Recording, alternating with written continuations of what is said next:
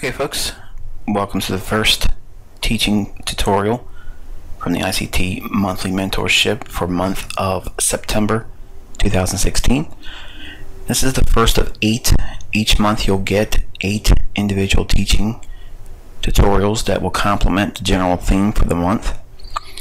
This particular teaching is going to be elements to a trade setup. And as you probably noticed this month so far, we've been focusing primarily on showing the consistency that's able to be delivered to you as a developing trader after you've submitted the time and you've done the work with the exercises and the content materials that we're going to be presenting to you. When we refer to elements to a trade setup, there's really just 2 primary concerns, and one is obviously context or framework surrounding the idea. In other words, what makes the idea favorable for a trade. It's not just simply, well, my indicator tells me this or my support and resistance level tells me that. There has to be something that builds a reason to want to do this trade. In my material, we're going to be learning 4 specific principles, and we're going to be dealing with them in general terms, and then what we do in those conditions. What are we specifically pairing up with in terms of the ICT tools? The first one is going to be expansion. Okay, we're going to talk about expansion and what we look for in that condition. We're going to be talking about retracements and what tool or concept we used for retracements, reversal, and lastly consolidation. Now each one of these 4 give a specific framework and a context to the marketplace that you're going to be trading in. They can only be one of these 4 conditions. Either the market's going to be expanding, running away, in other words, trending, a retracement or a pullback, altogether reversal, and obviously when the market's doing nothing, it's consolidating. But really, we all learned in the Market Maker series that there's really no such thing as the market doing nothing in consolidation. It's actually accumulating orders. Now the other characteristic we use for defining elements to a trade setup is using these 4 criteria for context and framework to specific reference points in institutional order flow. The first one is order blocks. The second one is fair value gaps and liquidity voids, liquidity pools and stop runs, and lastly equilibrium.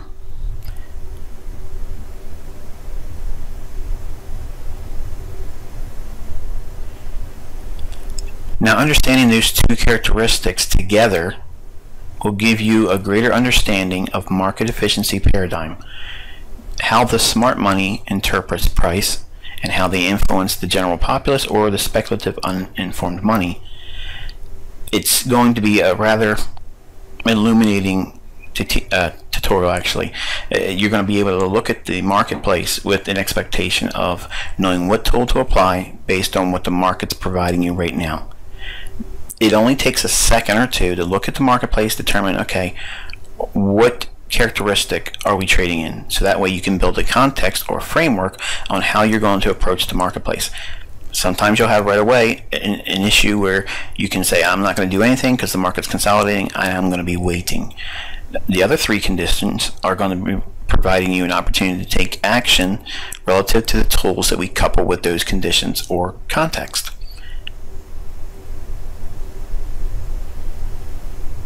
Now the interbank price delivery algorithm, or what I always refer to as the algo or interbank algo, is the actual basically artificial intelligence. It's a price engine that when we receive our price for our currencies, it's actually 90% done by electronic algorithms. So it's all computer based now. It used to be open outcry in the pits, but there's no longer an auction market. It's all AI, and it's based on the principles I've been teaching for about 7 years now. You're not going to learn these things because, number one, no one's going to believe that it exists. there is this movement away from human involvement with market making. It's become much more efficient to be electronically based, and these things are programmed by human beings, obviously, and those intelligence are limited.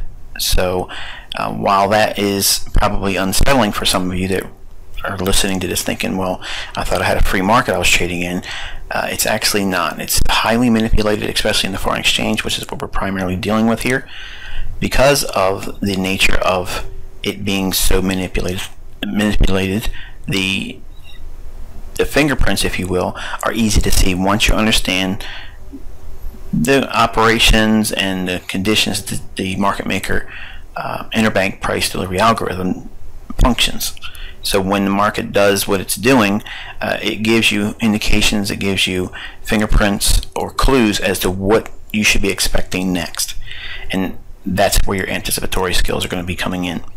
You're not going to know these things right away the first time watching this video. It may go over your head.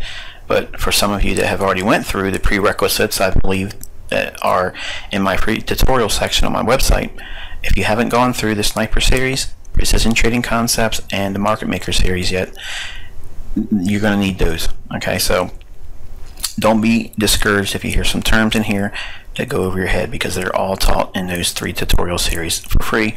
It's a lot of material over there, so you dig into not only the stuff you're getting in this curriculum with the mentorship, but fill in the space when I'm not giving you content with the free tutorials. Those 3 tutorials, and I'm going to say what they are Market Maker series, Precision Trading Concepts, and the Sniper series.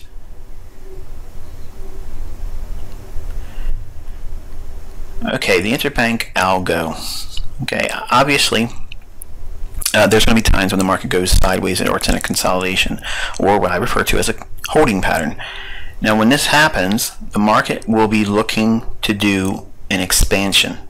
Okay, so all markets start from a consolidation and move into an expansion. That means there's an impulse move or an impulse price swing.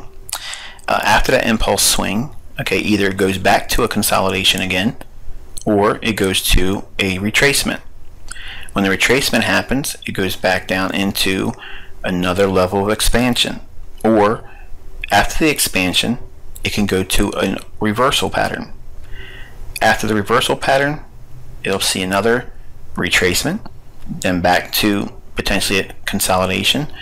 These 4 conditions, they interchange throughout the ups and downs and ebbs and flow of the marketplace.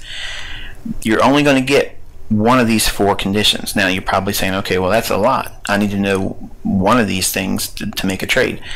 No, you just need to know where it's at right now, where it's likely to go, and where it came from. And over the course of the month of September, you're going to get a lot of understanding about how to know where the market's going to go next. And that's going to fill in a lot of the gaps that you've had with teaching directional bias ICT.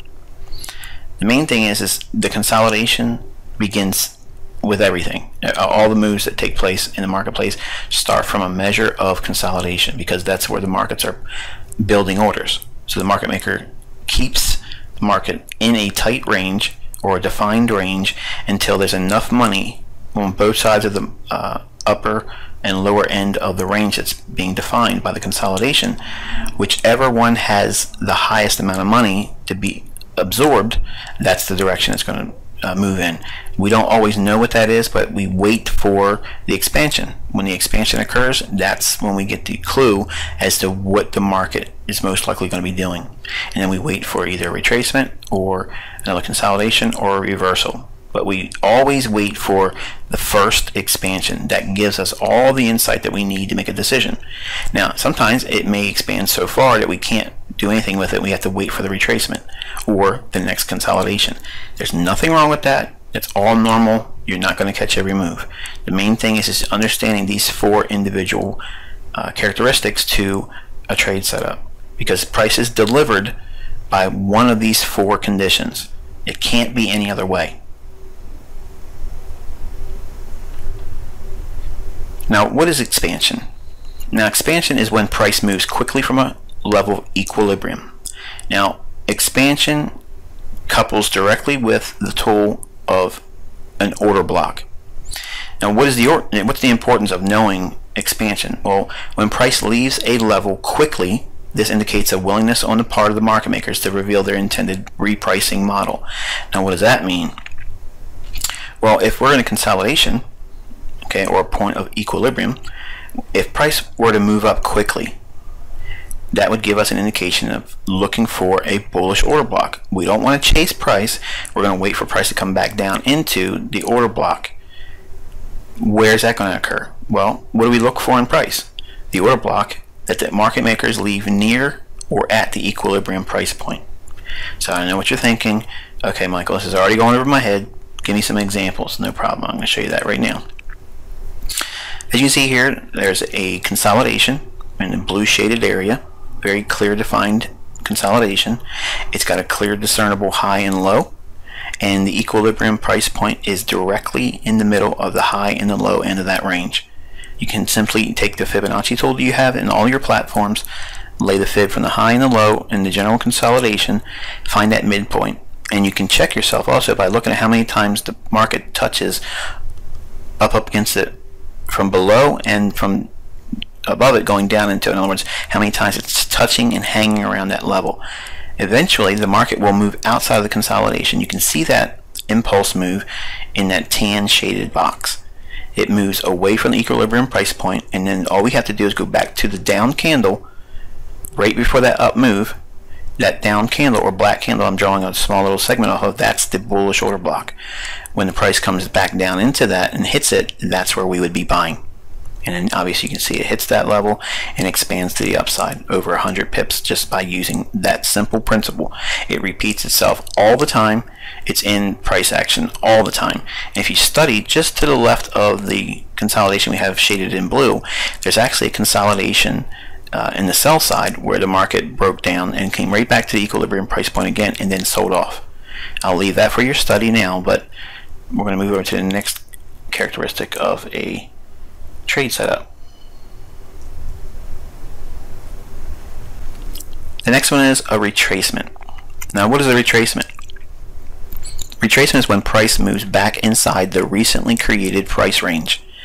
Now, years ago, I think it was in 2012, I did a webinar called Trading Inside the Range, and a lot of folks that were following me on one of the forums that is pretty popular on the internet, they went head over heels when they learned this simple principle of understanding how you can trade inside of a range, and it doesn't even have to break out, it doesn't have to trend. You can define the range by a high and a low and trade inside that range. And that was the beginning basis point of how I brought a lot of people from that forum into the understanding of an order block. The order block was introduced in the Sniper series tutorial on my website, but prior to that I just gave indications and clues about what an order block was without actually really referring to or spelling it out for everyone. What's the importance of the retracement? Well, when price returns inside a recent price range, this indicates a willingness on the part of the market makers to reprice to levels not efficiently traded for fair value. When we're thinking retracement, the go-to is for ICT tools, we're looking for liquidity gaps and liquidity voids. When we look for price, when we see run-ups real quick and run-downs in price, in other words, real quick rallies up or real quick rallies down in price, many times that range that's created will want to come back in and close that in. And I'll give you an example what that looks like now.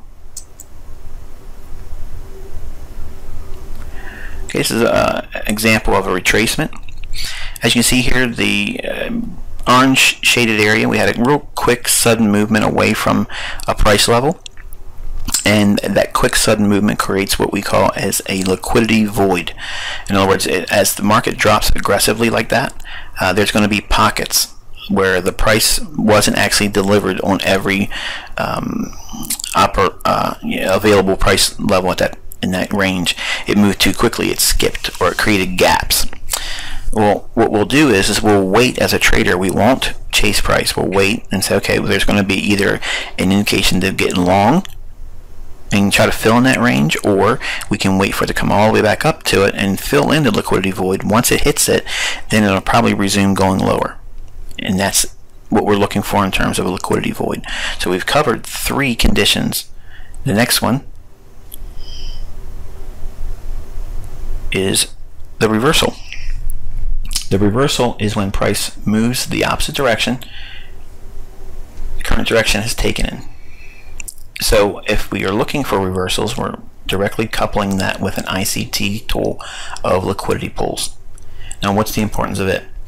When the price reverses direction, it indicates the market makers have ran a level of stops and a significant move should unfold in the new direction.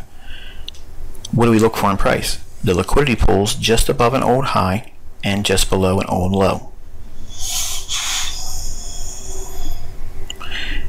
Okay, and we're looking at examples of reversals here. Every X indicates where stops would be, and the market goes just above those levels and it rejects and goes the other way, or it goes just below those levels where there's an X and rejects and goes the other way. Look how many times there's so many opportunities just on this one chart, and it's on a pair I don't really like to trade, the US versus the Swissy. This pair is real choppy. It tends to have a lot of this type of price action, so it has a characteristic that is very favorable if you're into type of trading like this. Turtle soups and false breaks are really good in the Swissy.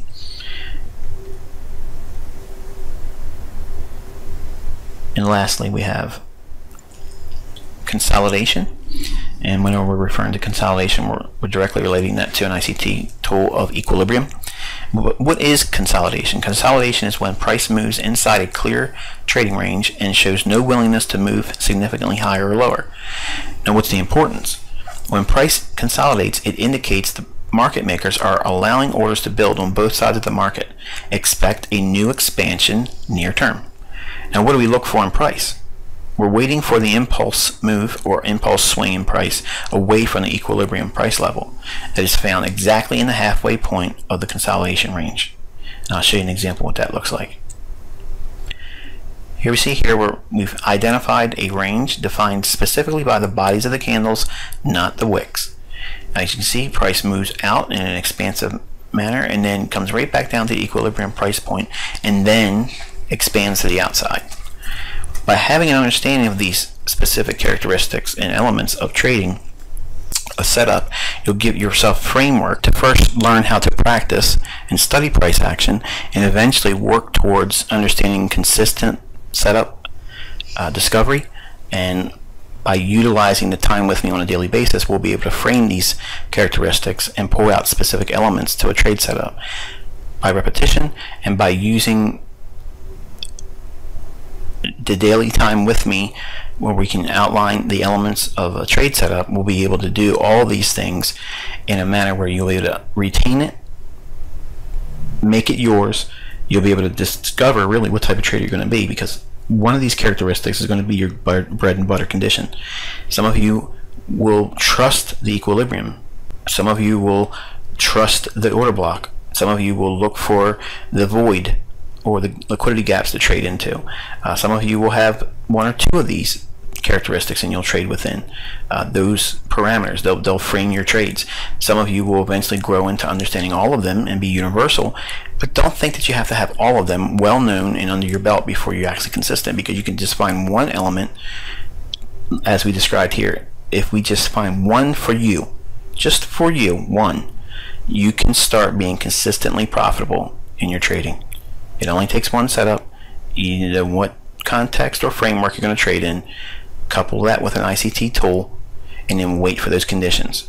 You're not going to get a trade every single day, but you can get a couple of them every single week. If you look at 4 major pairs with one condition or criteria, you'll find a trade every single day. But that's not what you're trying to do right now. You're going to grow into that over time. But for now, just go through your charts and try to look at all the examples that's already happened in the left side of your chart and outline them individually based on the characteristics and elements that we've identified here in this teaching. Until next time, I wish you good luck and good trading.